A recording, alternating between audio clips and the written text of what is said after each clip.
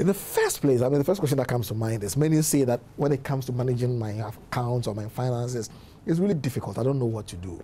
It's only professionals or people like yourself who are educated in these areas who can do it. So leave the rest of us to it. Let's just muddle through the waters. If we have money, so be it. If we don't, so be it. What's the first advice for people watching? Can they do it themselves? What kind of advice do they need? Well, I think I'll start by saying that I see it as a myth where people think that managing finances is like rocket science, because it is not. I think everyone can manage his or her finances, because essentially it comes down to planning, you know, making decisions and making the right decisions or the right choices. I think everybody knows that life is about choices. So what kind of choices do you make with your money? How do you work for money?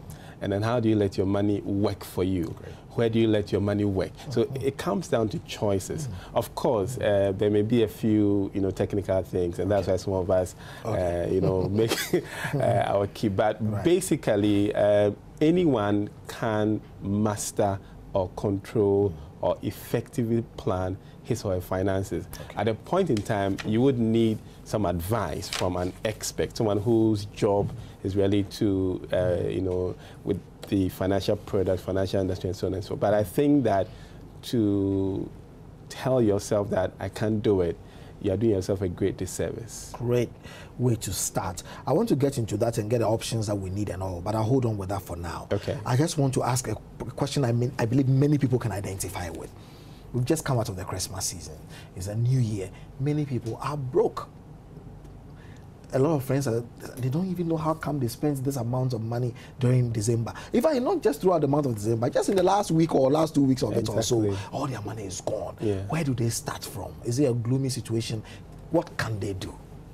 Well, I think for starters, I'll say that this annual ritual where December, there's a lot of spending, and then January, people find that they're broke.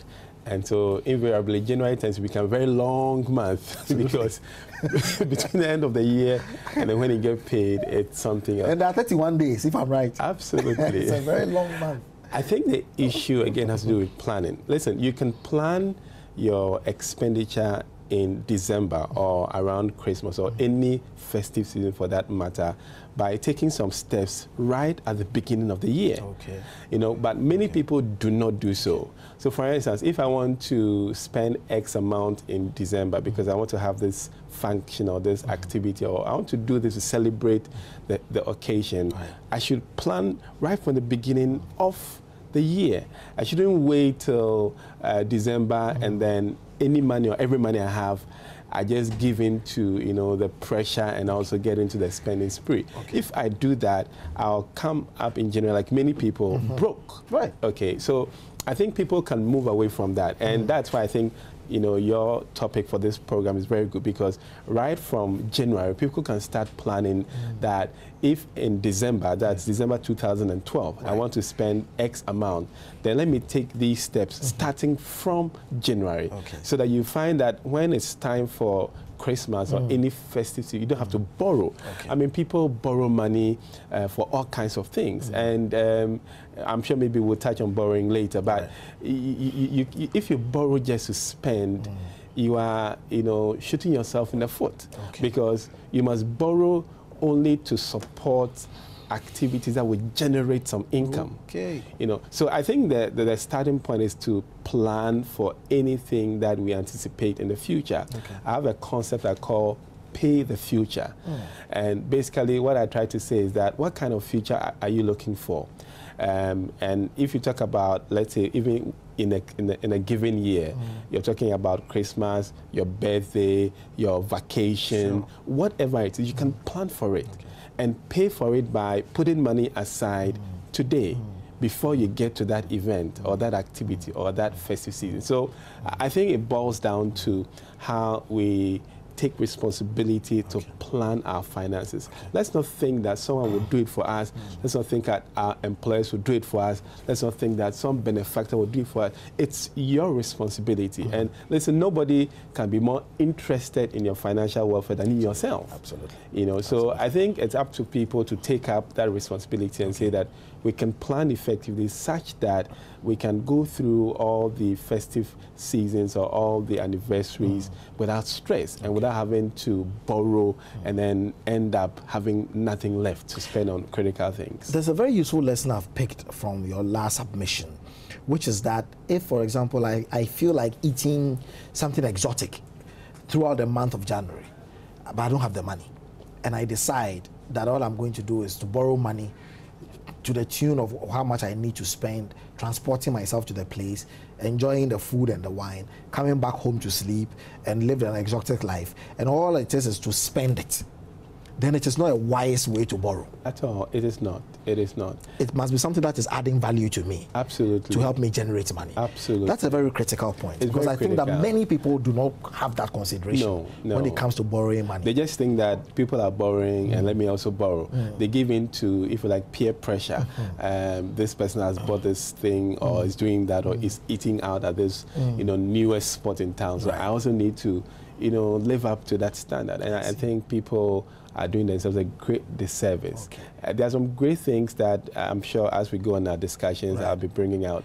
But I really want to deal with it right now. For example, so what are some of the examples you can cite in people's lives? If, let's find a professional. I'm a footballer. I need football boots to play. Then that aids my business or my trade. So then it is wise to get a pair of boots if I'm borrowing and I know it will generate money for me or income. Right. You're saying that is an investment? Yes. But then that, okay, yeah. I have a book that is titled 31 Days to Financial Independence. Oh, wow. And in one of the chapters, I talk about choose assets over liabilities. And basically what I say is that anything you have could either be an asset or a liability. Okay. So for the example you cited, a footballer, very good boots is an asset, okay, because it will help you to perform, which will put more money in your hands. Okay, so it's an asset.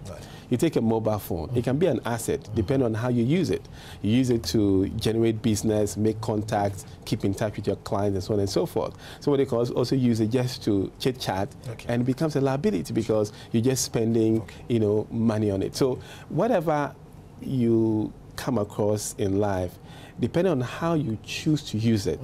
And my recommendation is that people should always look for using things or acquiring things that would be assets more than liabilities. In other words, things that would add value, things that would appreciate, things that would accumulate, rather than things that would take away or depreciate or be a drain on finance. I think that's a key thing to looking for. A car can be an asset or a liability, depending on how you're using it. So many things. Even a building.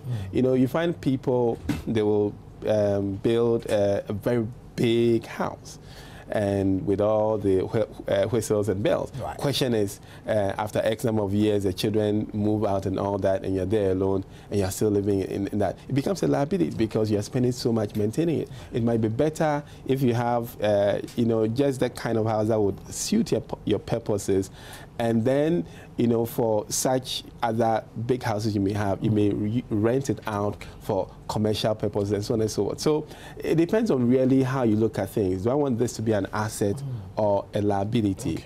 And I think that if people begin to look for assets in anything that they handle, they'll be positioning themselves, to be on the path of creating wealth and having what I like calling financial independence. So we're talking about individuals now, and I hope we can begin to talk about firms. And I'm not even too interested in the big ones, the SMEs, which are very critical to the growth of our economy. And so we have so many small-scale companies in this country, just between, say, 2 to 15, 20 employees. We have a lot of them. I'm sure they also should be thinking about financial discipline and all. And what are some of the things they should be considering? What are the necessary things? What are unnecessary? Sometimes you hear a debate in the company. It's not necessary for us to be buying biscuits for people who come to our company to visit us, because really it's a liability. It doesn't add anything to it. What we will get, we will get. What we won't get, we won't get. How does one make such a decision for your company? Someone thinks you should go to buy water. Someone thinks no, it's not good to buy water because it's a drain on your finances. How does one make that strategic decision as to what amounts to a liability and what really is an asset? Because it's the same commodity. Right. Like you're saying, it's the same car. Yeah. It could be an asset to a liability. Exactly. It's the same mobile phone. Yes. It could be an asset to a liability. How do we make that determination? So I think that, I mean, for the example you gave, the SMEs, for instance, you need to look at, you know, the line of business you are in. Okay, so for instance, let me take the issue of buying biscuits for, let's say, or water or drinks for your visitors. Okay. What would that add to you know, your value as a firm? Okay. Is it something that will give you a competitive edge over your other, if like, competitors? Now, if you're not going to derive any competitive edge from, let's say, spending your money on this or that, you know, for your client, then it will constitute a waste, because at the end of the day, it's not going to, if you like, attract more money to come to you. So I think it comes down to the good old cost-benefit analysis. That is to say that for anything you spend, you need to ask yourself, how much is it going to add to my revenue? Right. In financial analysis, we do what we call margin analysis. Okay. And you, for instance, look at every revenue that you're making, how much it adds to your bottom line. Okay. Okay, any sales. So in the same way, you want to look at what you're spending. You know, so if you are spending this amount on water or this or that, how does it translate into your bottom line? Okay. What does it add to it? So I think it's a critical, objective analysis of what we are spending and what that expenditure will bring back in terms of revenue. Okay. I mean, if you need to do some advertisement, you need to look at it. How will it impact on your revenue base? So for every expense item, I think for SMEs, they need to debate it rather than one person feeling like, oh, I think we should do this. Let's debate it.